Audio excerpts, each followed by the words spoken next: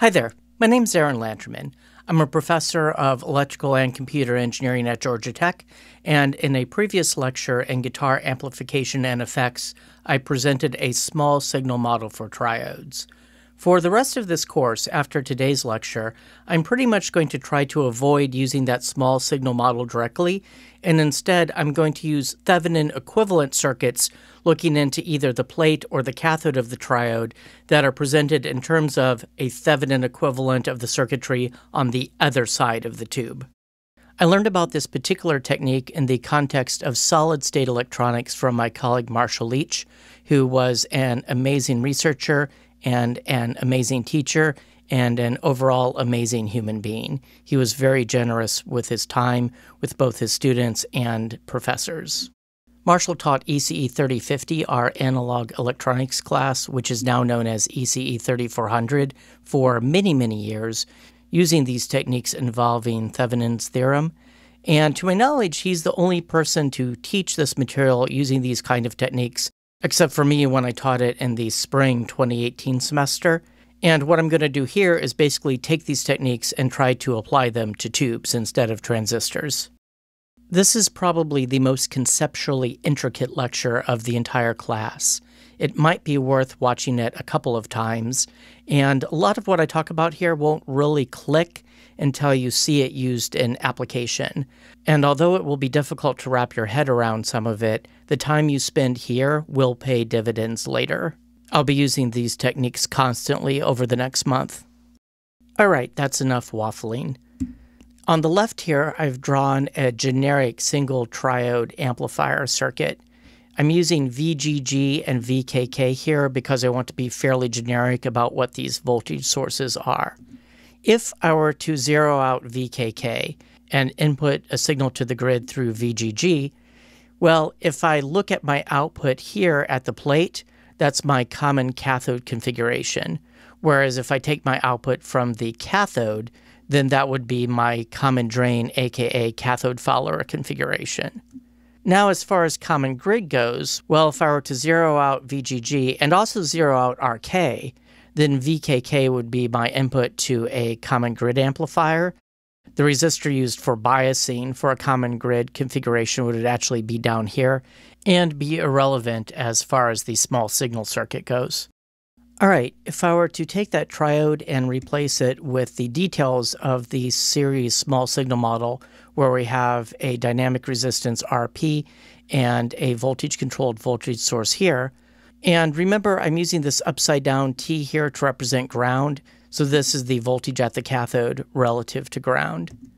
What I'm going to do is I'm going to abstract this a little bit further, combine this RL and RP into something I'm going to call R top, and replace this RK with what I'm calling R bottom here, the resistance at the bottom of the circuit, in contrast with the resistance at the top, so we can call that R bot. And I'm changing this from an uppercase to a lowercase letter because I want to imagine that what's happening over on this side could actually be something much more complicated, a much more complex network that we've replaced with a Thevenin equivalent circuit looking out. So we've replaced potentially a bunch of complicated stuff with a Thevenin voltage in series with a Thevenin resistance. Similarly, this might be more complicated than just one resistance RL. This could involve a whole bunch of complicated stuff that we've simplified to the single resistance. Now, every time I've taught this, I've gone back and forth as to whether to always leave RP out of this R top and add it in separately, or include it as part of R top. The thing is that no matter what is happening out here, RP is part of that triode model. It's inseparable. But I think writing it like this reveals a certain kind of interesting symmetry that's harder to see if you're constantly breaking out RP as a separate element. I don't know, your mileage may vary. You could do this either way. So the game I'm going to play is I'm going to create Thevenin equivalent circuits for looking down into this negative terminal in terms of the Thevenin equivalent circuit of what's happening out here on the cathode side. And then you can always add RP back in. And similarly, I'm going to develop a Thevenin equivalent circuit looking up into the positive side of the voltage-controlled voltage source in terms of what's happening with this resistance up here. I should also mention that all of these resistances could be replaced with impedances and everything will still make sense. So you can change R's to Z's if you really want to get into what the capacitors are doing. So first, let's find out what the Thevenin voltage is looking down into the negative side of the voltage-controlled voltage source. If I were to zero out VGG and RBOT and implement my input through VKK, this would correspond to a common grid configuration. Whereas if I were to zero out VKK and implement my input through VGG, this would correspond to a common cathode configuration. Remember, a Thevenin equivalent voltage is an open circuit voltage. So the Thevenin equivalent voltage looking down into the circuit is something we compute assuming that there's no current flowing through the circuit. If there's no current flowing through the circuit, it means there's no voltage lost across this resistor. So the only contributions to V down are this voltage source and this voltage source. So VGK is just VGG minus VKK, and so I'll multiply that by mu to get my voltage here. And we can do this because VK with this little ground symbol, that's just VKK, because there's no voltage difference between these 2 points because there's no voltage drop across here. So V down consists of two terms. One is VKK, and the other is this mu VGK, but remember that there's a minus sign up here, so we'll wind up with a minus sign here. So rearranging that expression a little bit and grouping the VKK terms together, I see that we have VKK times mu plus 1, so that's a non-inverting configuration. And then we have VGG times mu, but with a minus sign, so that's an inverting configuration. But notice that both of these are providing a good chunk of gain, with the non-inverting configuration through the cathode providing a minuscule amount of additional gain. Instead of going on and computing the Thevenin resistance looking down into the voltage-controlled voltage source, I would like to handle all of the Thevenin voltages at once. So let's talk about the Thevenin voltage seen looking up into the positive terminal of the voltage-controlled voltage source. So that Thevenin voltage seen looking up into the VCVS is going to match the voltage at the cathode relative to ground. And again, remember, if you're computing Thevenin voltages, you're computing an open circuit voltage. So there's no current flowing through here, and so there's no voltage drop across to our top. So the only voltage we have contributing to our Thevenin voltage here is this voltage-controlled voltage source. So substituting in what VGK is, I'll have VGG minus V up. So I have V up on both sides because V up is my voltage at the cathode, times mu. So now I can just solve this equation. Let me move mu minus V up over to the left-hand side. And if I factor out V up, I wind up with a mu plus 1 factor. And if I divide that out, I wind up with my Thevenin voltage being my VGG times mu over mu plus 1. So this is that common drain, aka cathode follower configuration. It cannot give you a gain. It can, however, if mu is reasonably big, give you a gain that's pretty close to 1, but it's not going to go over 1. So that was all about Thevenin voltages. How about let's compute some Thevenin resistances? So we're going to compute the Thevenin resistance looking down into the negative terminal of the controlled source. Standard operating procedure in computing a Thevenin resistance is to zero out the various independent sources. So to make this meaningful, usually you need to introduce an external voltage source or current source. Here I'm going to imagine that we're introducing a test current source, and then we need to compute the associated test voltage that occurs if we were to introduce such a source. I find this to be a somewhat awkward and artificial description of the underlying wonderful magical truth about Thevenin equivalence, but it's a useful procedure.